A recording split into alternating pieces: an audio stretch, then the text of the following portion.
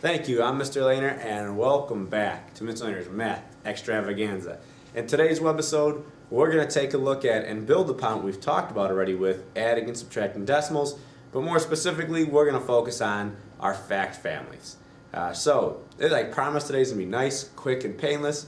Probably something your dentist might tell you, even though sometimes it might be painful. This is definitely going to be a little bit painless for you guys, but I digress. Let's take a look at an example problem. Okay, we're going to throw a little bit of algebra at you today, but again, we're going to show you how you can use fact families to solve problems similar to the ones that we solved in Investigation 1, or Problem 1.1 and 1.2. It says, how can you use fact families to find the value of n? If my number sentence states n plus 2.3 equals 6.55, I can ask myself, what number plus 2.3 equals 6.55, or 6 and 55 hundredths?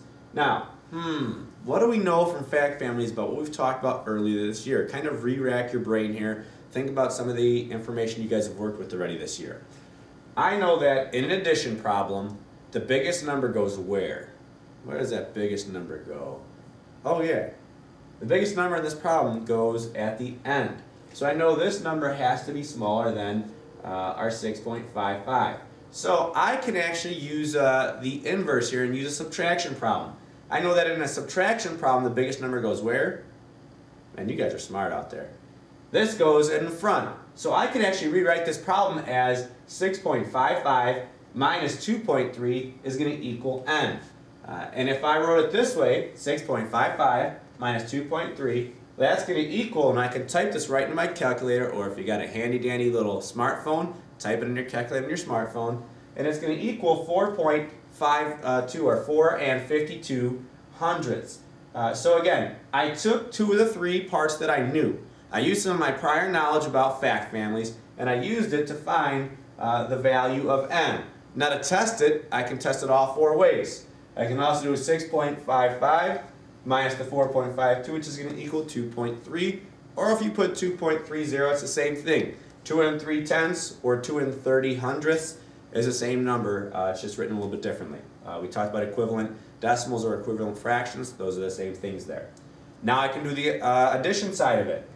2.3 plus 4.52 is going to be 6.55, and 4.52 plus 2.3 is going to equal 6.55. So again, I used some of my background knowledge, what I knew about fact families to help me solve this problem here. And there you go. You just did a little bit of algebra, which is a little bit of a preview of what comes up in the next unit, which is variables and patterns.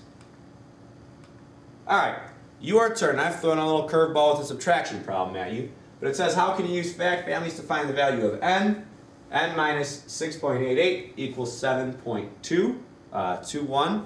Go ahead, I know you got your stuff ready to go, your paper, pencil, calculators. Go ahead and pause the video. We'll see what you come up with.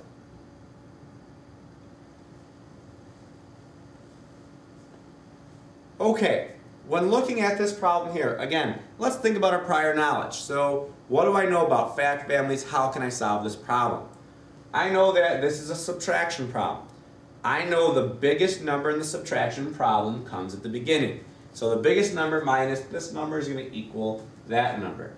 But what else do I know? Think of like the inverse or the opposite operation. Oh yeah, I can turn this into an addition problem then, right?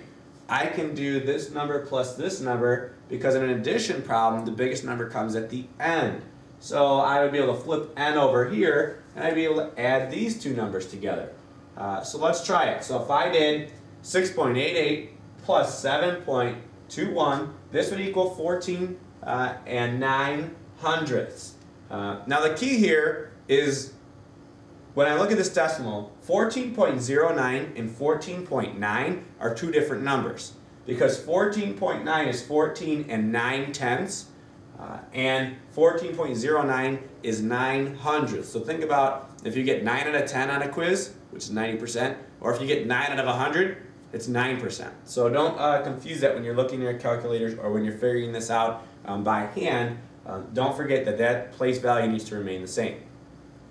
However, going back to our problem, I added these two together to equal my biggest number, and then I flipped them here, 7.21 plus 6.88, which equals 14.09. Now the nice way to check this is to use the entire fact family. if I think this answer is correct, it should work for n at the top up here. So if I did 14.09 minus 7.21, that would equal 6.88.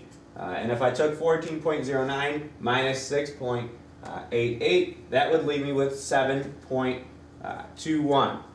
Again, when looking at these problems on here, it is important to look at to determine our fact families to make sure that we have answered the problems correctly. I told you to be quick and painless today, just like the dentist. Thank you for tuning in to Miscellaneous Math Extravaganza. As always, we'll see you next time.